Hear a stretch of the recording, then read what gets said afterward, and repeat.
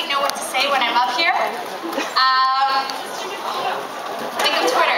Twitter is like the vomitorium of my brain, I swear to God. Seriously, I say things sometimes and I'm like, why did I write that?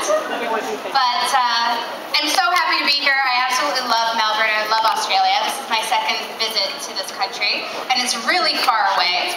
But it's really worth it, for sure, for sure. I don't know. Should I tell you a little bit about myself? No? Okay. Hi, my name is Agam. I work in accounting. No, I'm so terrible at math. That would never work. My name is Agam Darshi. I am on Sanctuary. I play Kate Freelander. I'm so glad that there's so many Sanctuary fans here. I was born in England. I was raised all over Canada, and I've been on Sanctuary for the last 3 years, and now it's on its 4th season. And get to basically play alongside Amanda Tapping and Robin Dunn. And it's a lot of fun. There's a whole lot of flashes, wow. It's all good. So I don't know, like, is there like Q&As, or am I supposed to keep rambling? It's that one is with Oh, okay, great. That's what that one is. Great. Hands up.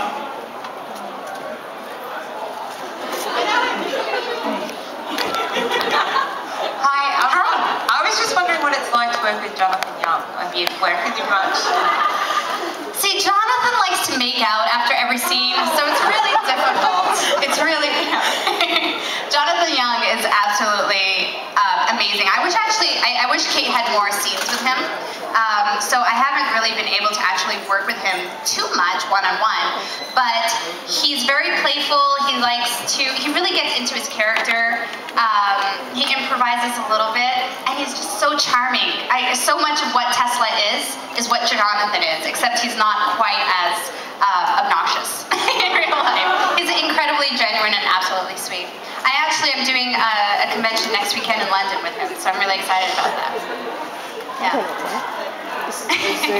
Next. Hands up. Otherwise, I'm going to start singing. You really don't want that. Woo! You really don't want that. Yay! How did you get the role in Sanctuary?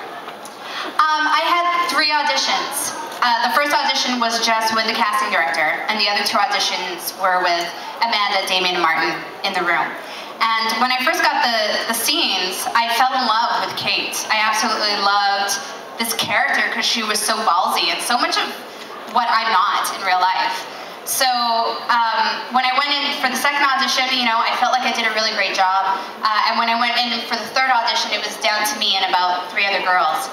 And I was really nervous because I really, really wanted the part. And I walked into the waiting room, and Amanda was there. And she's like, can I talk to you for a second? Which never happens in auditions at all. And I was like, sure. So we went out into the hallway, and she's like, first of all, I just want you to know that I really want you to get the part, and I'm rooting for you. And so when I first started Stargate, a producer came up to me and basically told me that they were on my side and they wanted me to get the part, and so I'm doing that for you. And I just want you to know that you just need to go in there and have fun. So I was like, awesome. So I went in there, and that's exactly what I did. I just had fun with the part and the scenes, and I got the role.